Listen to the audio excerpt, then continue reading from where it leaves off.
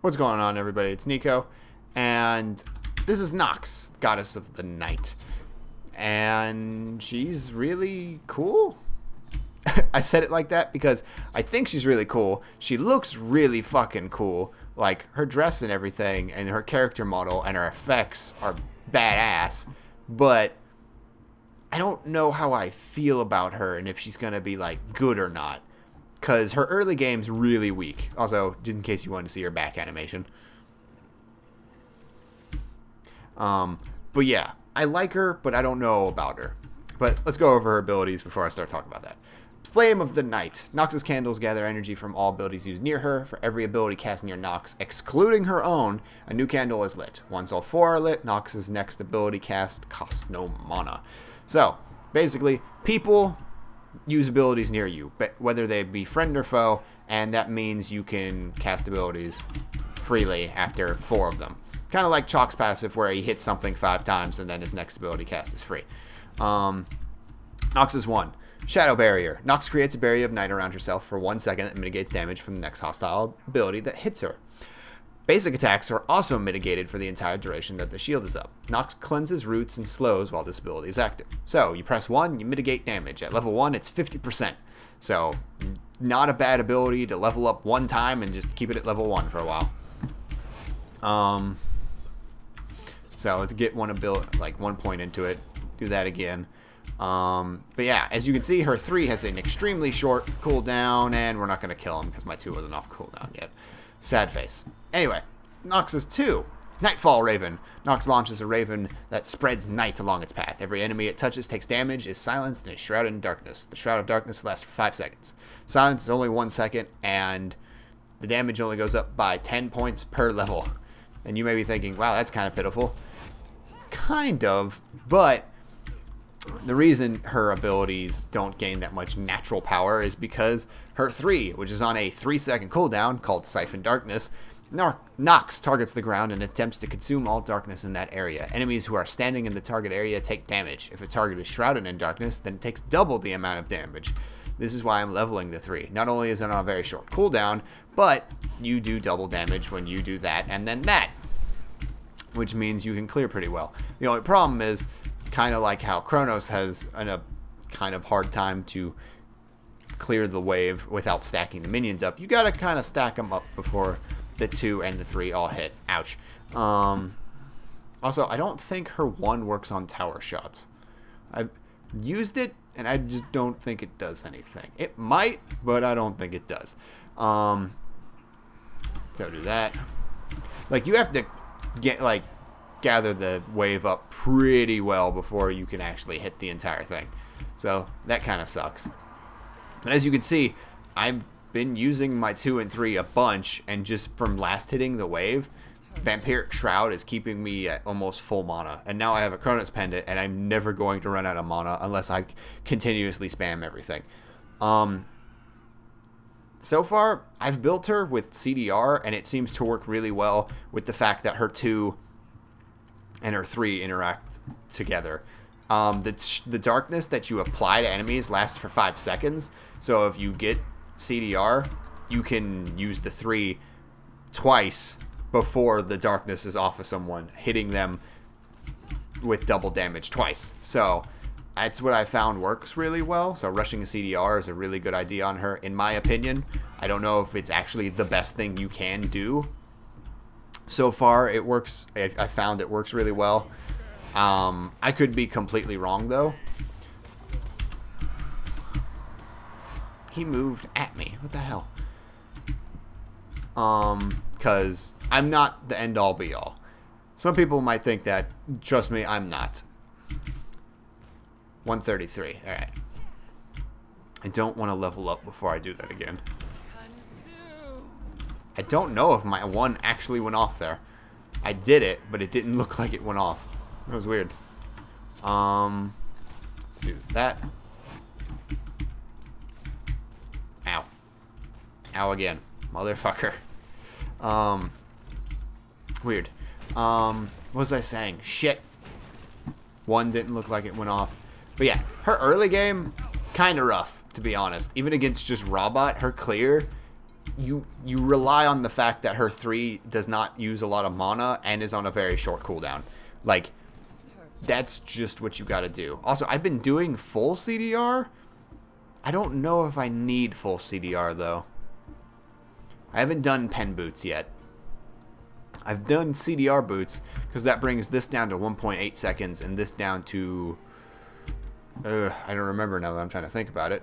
8 or something seconds? And this comes down to 12, and this is 64. I mean 59.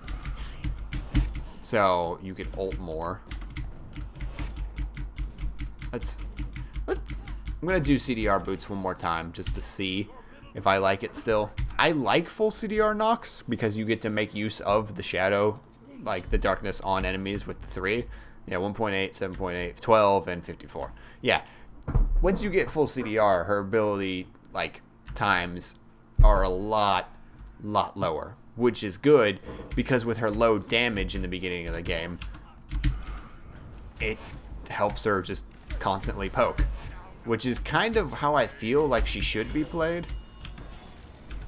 Just like Chang'e, where you get full CDR and then you just hit somebody and then they think, oh, whatever, and then you hit them again and they're like, oh, okay, this is kind of annoying, and then you hit them again and they're just like, oh, so this is how this is gonna work, and you just constantly poke them and you never let up.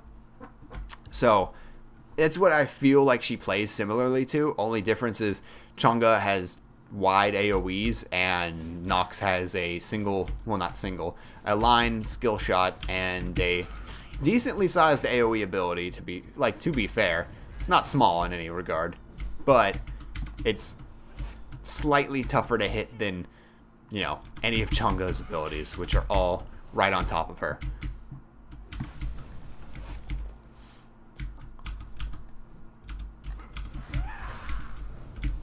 Damn it, that's so fucking tough to get. Like, you have to be pretty good at predicting an enemy's movement path if you want to hit the 3, because it's a, not sure if it's a full second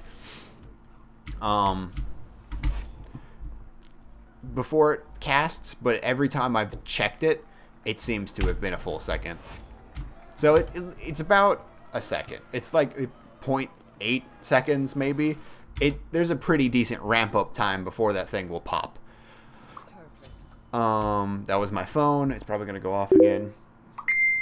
You probably just heard it through both. Yay, Facebook. I'm talking to my friend while she's at work. What was I saying? Yeah, the ramp up time on the 3, you have to be pretty decent at predicting someone's movement if you actually want to hit it. Because if you're not, then you're gonna miss it every time. So, I really hate the fact when he does that.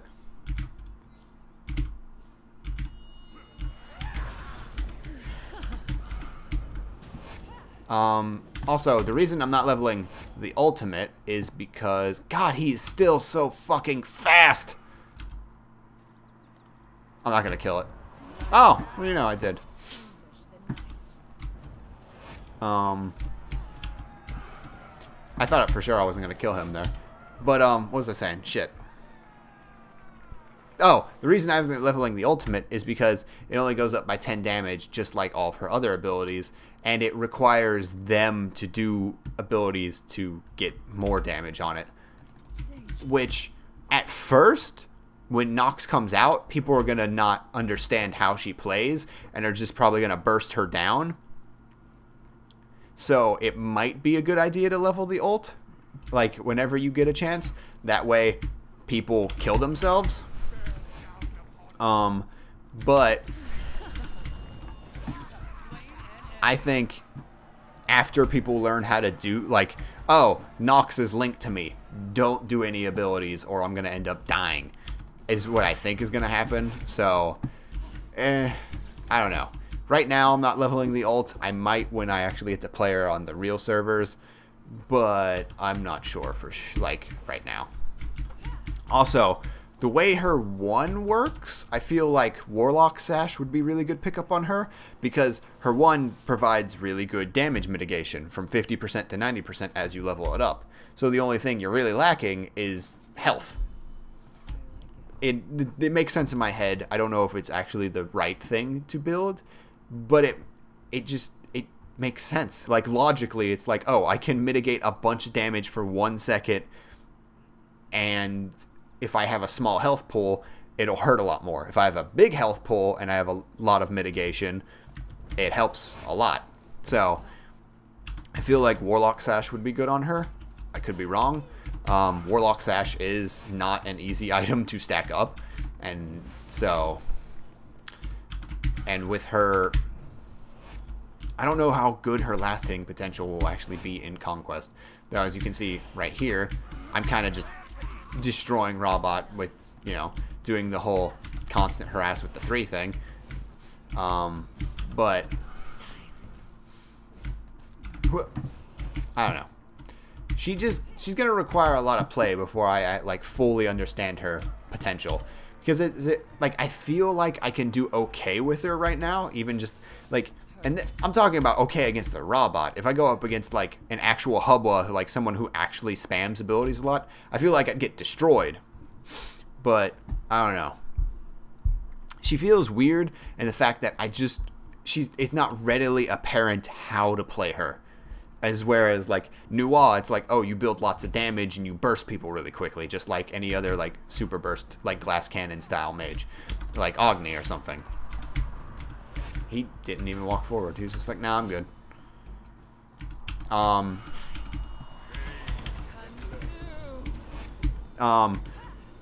One thing I wanted to test is whether or not, while you're linked to someone, Gem of Isolation keeps on like applying to them. So instead of Warlock Sash, I'm going to go Gem of Iso. Because it gives, I mean, 250 health, 250 mana, 70 magical power. Nothing to scoff at. And like being able to constantly do this and slow someone for 25% every 2 seconds, and this comes off cooldown every 1.8 seconds, so just constant slowing, not a bad thing. Also, I want to test to see whether or not having Night Terror linked to someone slows them the entire time they're linked. Because if that's the case, the Gem of Isolation is OP as hell on her, and you should always build it on her, just like you always build Gem of Iso on Poseidon. If it's not super OP on her, then we'll find out.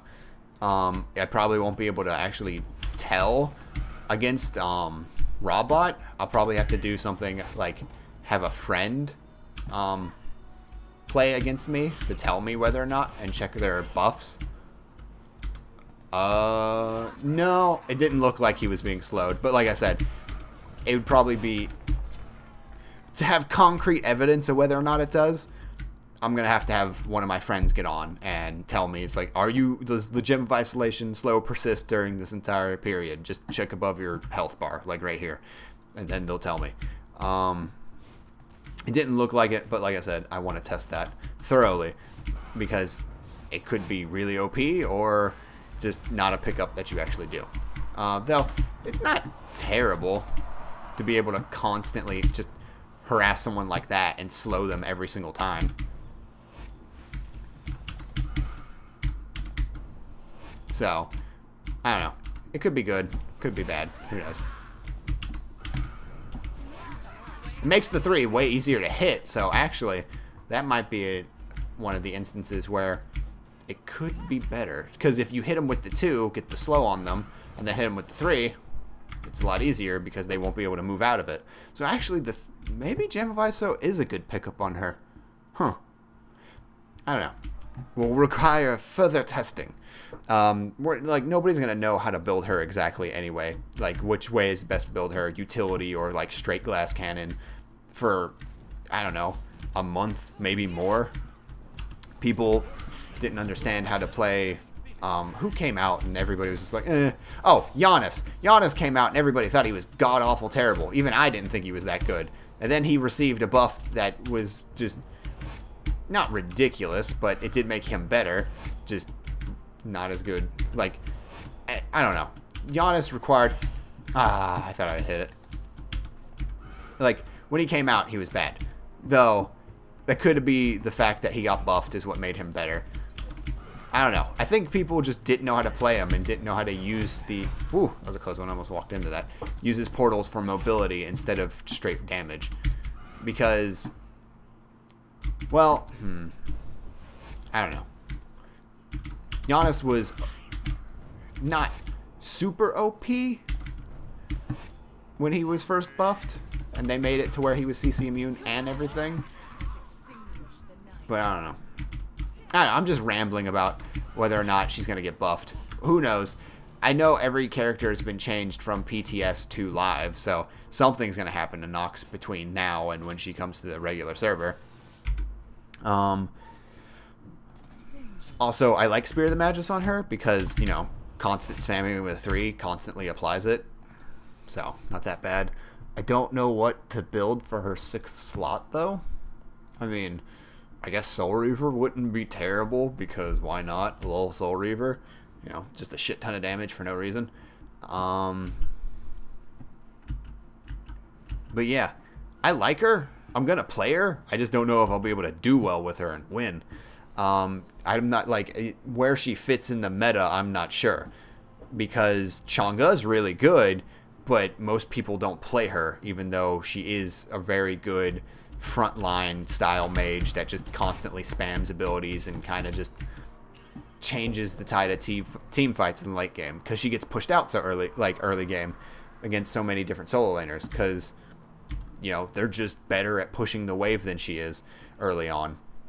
That's how I feel about Nox. Nox has a pretty tough time clearing the wave early on, even with an extremely low CD ability. Whoa. Whoa.